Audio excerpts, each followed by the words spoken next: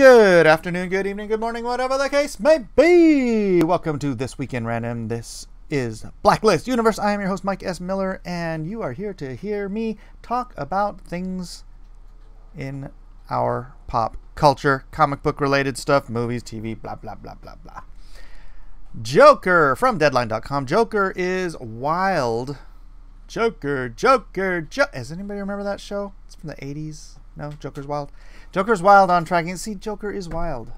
Anyways, on tracking with $82 to $90 million projected opening early box office official read. Not a terribly popular article, but I'm interested in the Joker because, as you can see, Joker. So whether or not this gets a lot of views, I was interested in it. I'm not all about the clickbaits. I probably should be, but Todd Phillips, R-rated DC villain movie Joker. I know there's some people saying, dude, you don't make it rated R. You're going to lose all the thing. But it's the Joker. It is a movie about a psychotic serial killer. This is got to go after the audience for Seven, for Silence of the Lambs. You know, this is not, or this should not be targeted towards the comic book Batman audience. And so a rated R, it is what it is. That's what it should be. It should have very dark themes. He's going down a spiraling hole of psychosis into becoming a murderer and a psychopath. So, yeah, can we not let children in to see this, please? Thank you. Rated R. Good. Tracking Thursday with an indexed first choice among all audiences in the low 20s among moviegoers that exceeded a mix of both superhero movies and R-rated fare, including Batman vs. Superman, Suicide Squad, both of those terrible films. It Chapter 2, haven't seen it yet. Logan, Venom, Halloween, Us, John Wick, Chapter 3, and more. That's a huge number and speaks to Warner Brothers' cool, hip positioning of this very dark take on the most notorious villain in the Batman canon. Hip positioning. I don't know. It just seems like, I mean, it does look cool, but it just seems like a dark, gritty tale of woe and dissent. So, I don't know. Maybe I might be being a little persnickety about the language. But plus the great critical momentum that Joker has accumulated coming out of the Fall Film Festival season. Ahead of its October 4th opening, it has won the Golden Lion at the Venice Film Festival. I have another whole video about that and how irritated I was. But you can go check that out. Should be in the same playlist. Notched a 78% fresh Rotten Tomatoes score, but honestly, Rotten Tomatoes, who cares? You are a bunch of shills and crackheads. Nobody cares what you think. I don't think it should even be mentioned. They've lost all their credibility on all the other films. Rotten Tomatoes, just go away. You have become a rotten tomato. Piss off. And Joaquin Phoenix has solidified himself as the best actor contender this awards season. I mean, personally, I don't care. I don't care. All of the awards are jokes. Well, most significantly, the Oscars. I gave up on the Oscars years ago. Remember the hat trick? They wanted to give black actors Oscars. So they gave Halle Berry an Oscar for Monster. That was a terrible role. I hated that movie. And, I mean, I love Halle Berry, but she's not that great of an actress. They wanted to give Sidney Poitier a Lifetime Achievement Award, I believe. And, I mean, God bless him. Yeah, he absolutely deserved that. But they gave Denzel Washington an Oscar for Man on Fire, and I absolutely adore Denzel Washington. He has been in so many better films with such better roles They only gave it to him because they were trying to do some political grandstand. Oh, look at all the black people that got awards this year. Denzel Washington should have gotten 10 Oscars by then. And they just did it. And on honestly, one of the films of his that I like the least out of everything he's ever done. And they gave it to him then because they were trying to do some political chicanery. And I just lost all respect for the Oscars that year, and I have not paid any attention to them ever since, except for the fact that I hear about the crap they do, and it just reinforces this opinion in me. Oscars, Science Academy, whatever, you guys are shills. Why don't you go with Rotten Tomatoes, get in the Thelma and Louise car, and just drive off a cliff? Please, thank you, goodbye. Keep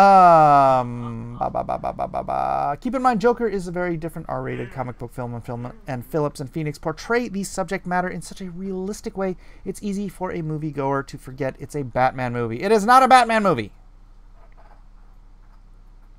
while watching it.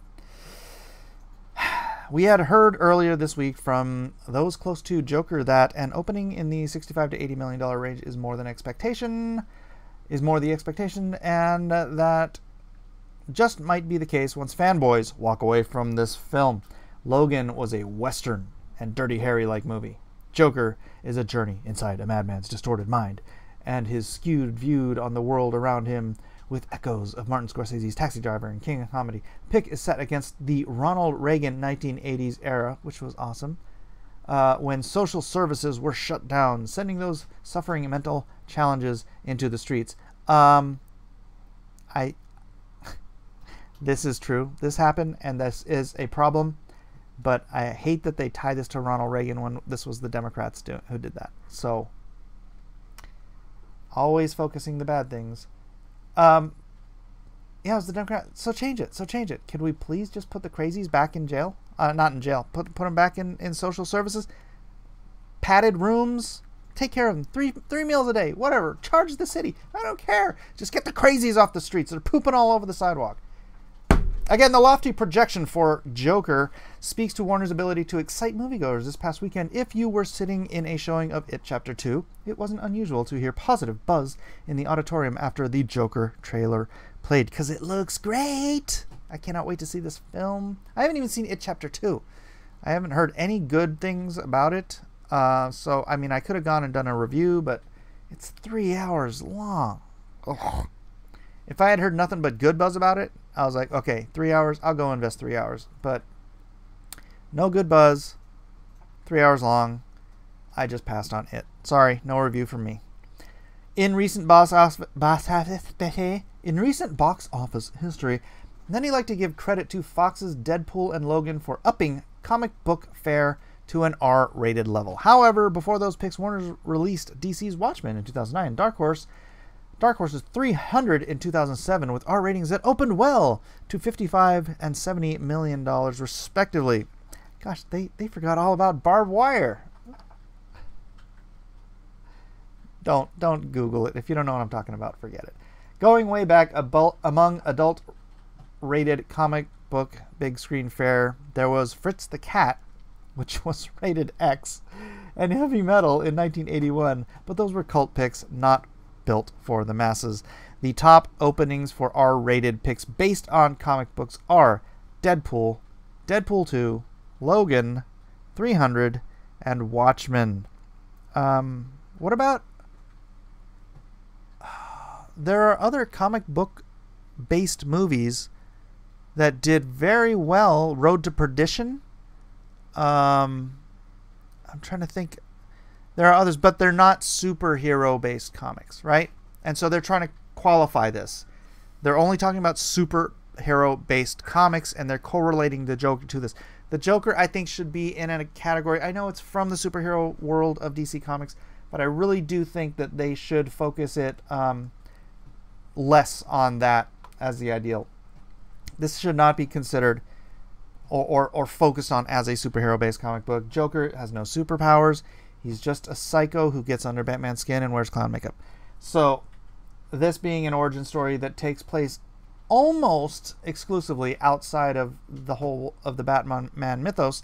I know Bruce Wayne does make a cameo as a kid, and I think Thomas Wayne is part of the story, but they're all just playing regular people. So can we stop focusing on the superhero aspect, focus on the fact that this is going to be a fantastic thriller of the descent of man, and then perhaps we can get a fair